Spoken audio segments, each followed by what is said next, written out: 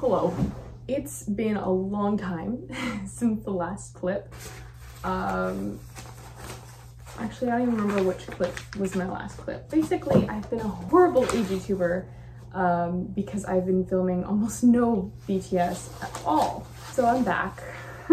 Partly, it is currently 10 days until Christmas, and I promised my mother that my studio would be clean and presentable by Christmas.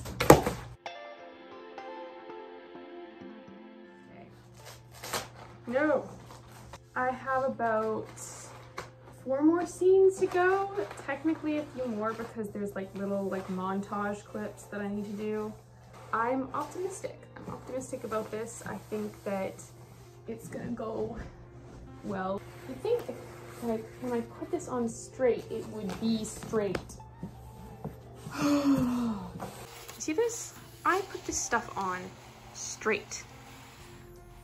Like, I put it on straight, and what is this? Anyways, where was I? Point is, this is very crooked, and I'm running out of time. Yeah, no. The fact that this is not sticky is to my advantage. Ugh, come on. There are going to be grooves, and that's going to be part of the normal contour of the wood. I've decided that.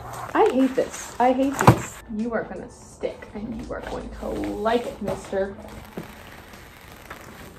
Sometimes you need to unwind, you know? And apparently this is how I choose to do it.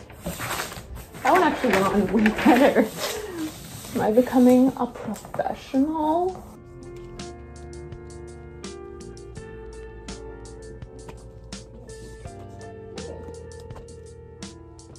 The disaster zone that is this studio. It's like a new layer of chaos every few feet.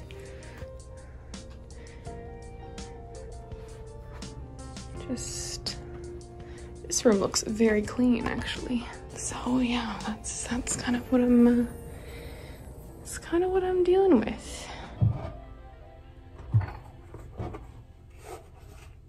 Oh, what's the problem? Okay, so before you watch the next part, just know that this was not the best week. I was struggling. I was having a bit of a time. Filming was taking longer than I wanted to. Things were not going well. So I just bumbled around the studio for like 3 or 4 days straight, just in utter confusion. So I am sorry for what you're about to witness. Know that I'm better now. I'm okay. I just might scream. Okay, 4th time cutting. Does it fit? So close. So close. I've now lost count of how many times I've had to cut this. Please fit. For my sanity. Looks like my sanity isn't enough. No, that's even shorter. Oh, now I know. Now I know. Another 1/4 inch.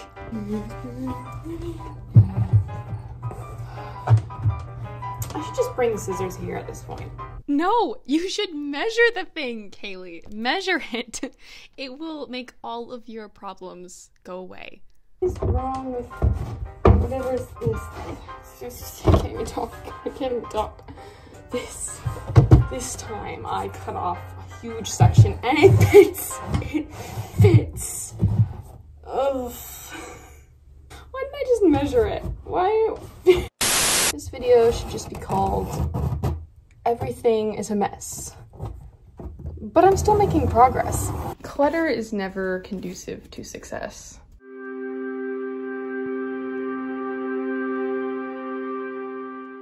Anyways, I got my outline, so now I have to do it again, but in a neat shape. Literally 1 cut in, and I am now bleeding. It really hurts.